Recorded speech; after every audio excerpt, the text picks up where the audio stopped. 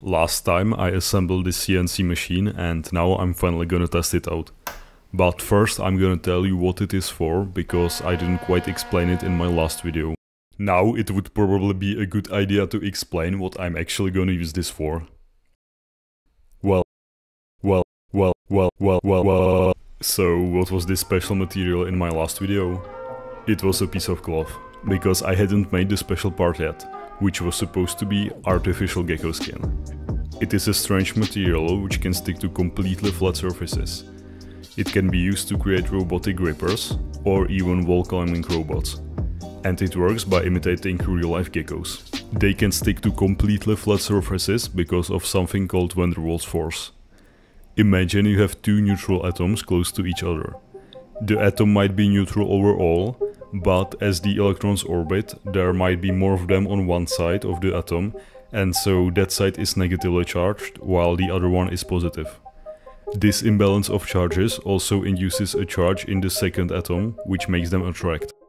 We usually don't experience van der Waals force because surfaces generally aren't flat, so the atoms don't get close enough to each other. But geckos have this fine structure on their feet, which fills out any bumps and provides them with a high contact area. As a result, the van der Waals force takes effect and they stick to the wall. We can imitate the gecko skin and make this sharp wedge structure. As the wedge is bent over, the artificial gecko skin sticks to the surface, imitating the gecko. The process of making it is also simple in principle. A block of wax is used as the base for a mold, and then a razor blade is repeatedly pressed into the block, creating wedge-shaped indents. A silicone polymer is poured into the mold, and a backing material is attached. The adhesive is cured and ready to go. And that's what it looks like. I wanted to make this material ever since I saw this Veritasium video, and I figured it would help me gain some experience to build a CNC mill in the future. Now that you know the purpose of this CNC, let's try it out. To make the gecko skin pattern, the tool needs to drive into the wax at an angle, so I coded a function that does linear interpolation between 2 points, and I decided to test it on a piece of cardboard.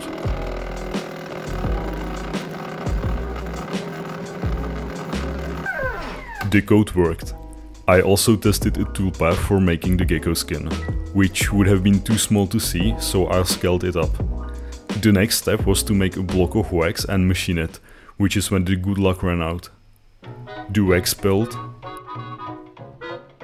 the mold bulged out, I couldn't take the wax out of the mold, and I even cut my finger while installing the razor blade because I pressed on its edge.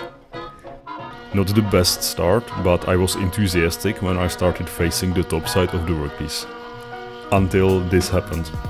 Turns out wax is quite slippy, and because of the vise orientation, the block of wax was constantly slipping out of the vise.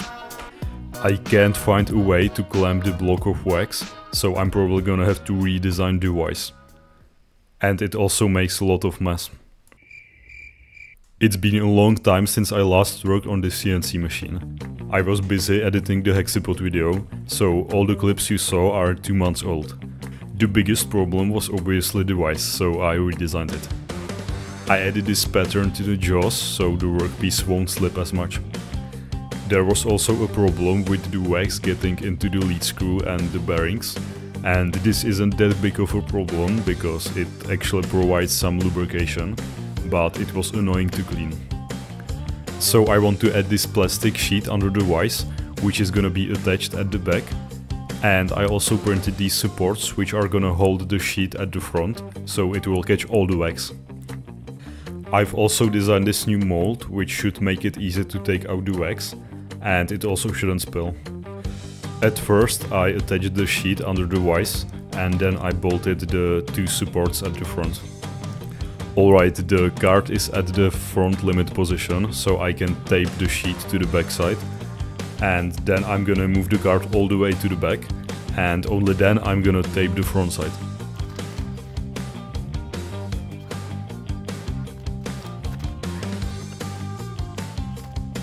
Yeah, this works. I know it looks like shit, but it was a last minute add-on, and it's better than nothing, because most of the wax is gonna be here. And hopefully it won't jam the CNC. So far it hasn't. The CNC might look much worse right now, but I don't care because I won't have to clean the wax off my table. I want to test the main function of this machine first, and then I can worry about the details like aesthetics. I haven't worked on this project for 2 months, so I was just gonna check the code. But then I decided not to. You might call it laziness, I call it trusting my past self. The workpiece is gonna have the same dimensions, so everything should work out the same. For the wax, I'm just using some old candles, and I'm gonna melt them with my new soldering station outside because I don't want to pose any fire hazard. If this spills, I'm fucked. Other than the spillage, the mold worked perfectly. It was easy to take out the wax, and the wax was even quite square because I had reinforced the mold. I even managed to not cut myself while installing the razor blade. I then clamped the workpiece into the new vise and I was ready to machine the part. Okay, now I can start facing the top. I first moved the tool so it touched the workpiece, and then I pressed the facing button. What the fuck? Nothing happened because I forgot to zero out the coordinates. So after scratching my head, I pressed the set 0 button and the facing button again, and it started machining.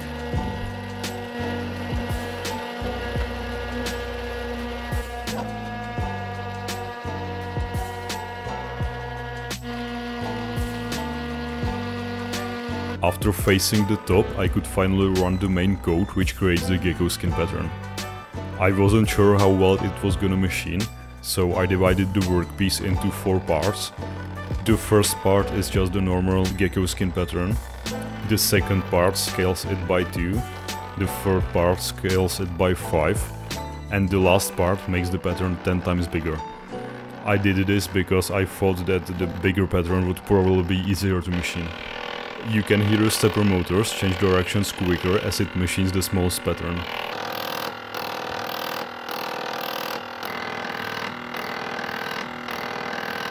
Although I'm not sure if my neighbors find it as interesting as I do. The sheet not only worked, but it didn't even get jammed up, probably because of the tight tolerances of the screw and the bearings. I took the workpiece out, shook off the wax chips, and then I looked at it under a microscope. This doesn't look the best.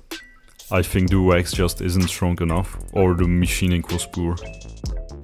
Despite the poor results, I decided to give it a try. So I mixed the silicone and I poured it onto the wax. I wait for it to solidify, and then I was left with a piece of gecko skin. As expected, the gecko skin doesn't really work. The machining obviously didn't went well. That could be because the wax doesn't have the right properties, or the feeds and speeds weren't right, or the pattern is just wrong. So I'm gonna do some more research, I'm gonna play with these settings, and hopefully I'll have a working gecko skin by the next video.